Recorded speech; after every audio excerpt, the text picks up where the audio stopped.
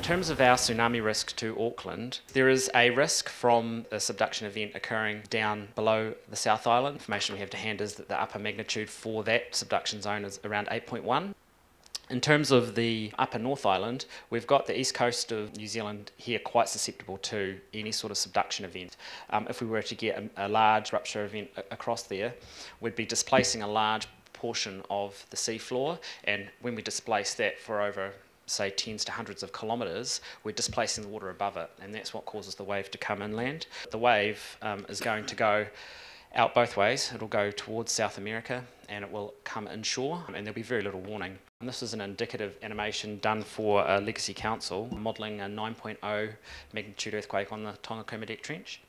Now, one of the key things to note is that from the Tonga Kermadec Trench scenario, Auckland is relatively protected by the Coromandel Peninsula and Great Barrier Island. So they act as barriers for us to essentially take out the first impact of the wave. Some of the northern communities do feel the impact of that wave. The wave refracts around Great Barrier Island and comes to impact Omaha and those areas through there. Those waves continue down through the Gulf, and it's really just resonance of waves that are impacting the coast, and this doesn't cause significant inundation around the Auckland central area. We have a risk from tsunami occurring right around the Pacific. Of most risk, we've got the southern New Hebrides Trench down and through there, and that extends further up to Vanuatu. Extending back around through to Japan and this area and through here, the risk is the same scenario as our near shore. We actually get a relative bit of protection from all the islands through here where the waves are hit by the initial impacts. Anything that comes down to New Zealand, while we wouldn't certainly be complacent about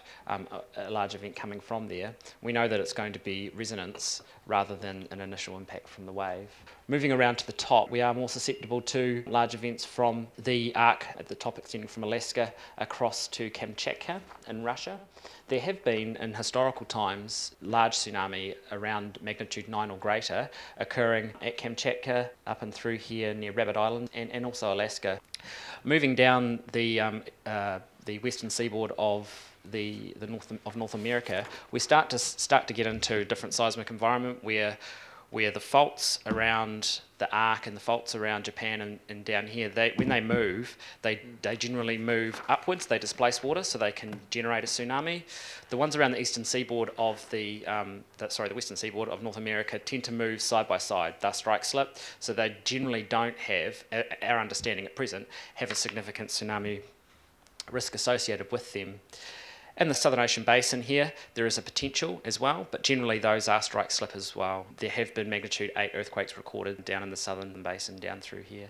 Our greatest risk from distant source tsunami is from South America. In 1960, there was a magnitude 9.5 earthquake, and that's the largest earthquake in recorded history. That did generate a reasonable tsunami that was propagated towards New Zealand and impacted Gisborne. There was inundation across the eastern seaboard of New Zealand. Our greatest risk is if a 9.5 or similar earthquake was to occur just to the north of there, on the border of Peru and Chile, because that does propagate waves and sends it right down towards New Zealand. The science can tell us what's going to happen. We don't know when it's going to happen. In terms of monitoring, there is a number of tsunami gauges right around the Pacific Rim, and we have one of those at Raoul Island and one at the Chathams. So anything that's coming from a distant source, we can gauge how much the sea's been displaced, and we know that we've got a tsunami threat coming towards us. We can do an assessment on that. For nearshore tsunami, because we only have an hour and a half warning, essentially for Auckland, we won't have warning. The warning will be, if you feel a large earthquake, go to higher ground. There is a monitoring network around New Zealand, but by the time we see any sort of waves impacting the monitoring network within Auckland, they're here. So if they're going to be inundating land, they will be inundating land.